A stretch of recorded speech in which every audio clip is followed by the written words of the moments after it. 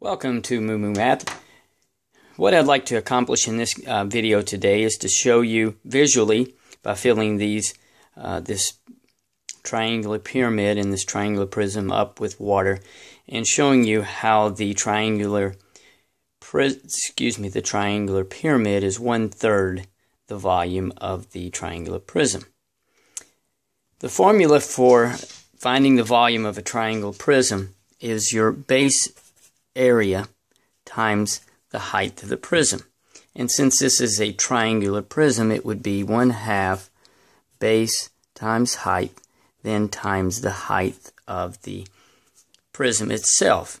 And when I measured these, I measured the base was 5 centimeters, and the height measuring from here to here was 4 centimeters, and then the actual height from here to here, I got my ruler out, measured this in centimeters, was also 5.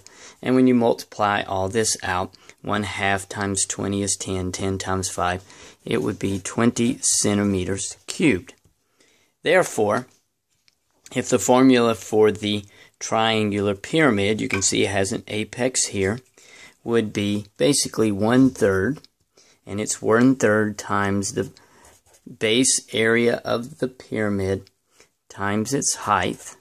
So this works out to be 1/3 times 1/2 the base of the pyramid times the height of this triangle base times the height of the pyramid. And you can tell by setting them beside each other that they're the same height. So therefore, it would be 1/3 times 1/2, 5 times 4 times 5, and when you multiply all this out, it should be 1/3 of 50, and it is. It's 16.66667 repeating. So that's mathematically. Now what I would like to do is take just a second and let's visually fill them up with water and see if it works. Okay, so now let's visually see how that. As you can tell, the triangular pyramid, and it's triangular because the base has a triangular shape. The triangular pyramid is equal to the same base as the triangular prism, and it's also the same height. You can see it's the same height. My finger's right there, same height. So in theory, the volume of this triangular pyramid should be exactly 1/3 the volume of this prism, and we'll prove this by pouring water into the pyramid. Here is one. I'll get it up to the very top. There is 1. Okay, and here goes 2. Missed a little bit there. And number 3, it should be at the very, very tippy top.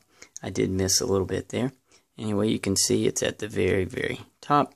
So you can see that it's perfectly exact amount.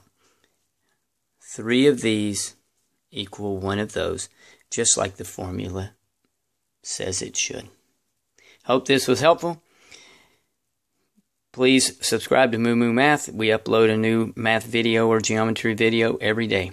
Hope this helps.